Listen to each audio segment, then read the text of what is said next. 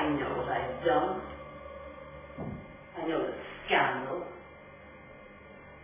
And all too well I know that I am a woman, object of hate to all. I am resolved to die. That is my decision. I cannot bear that I should be discovered a traitor to my husband, my children.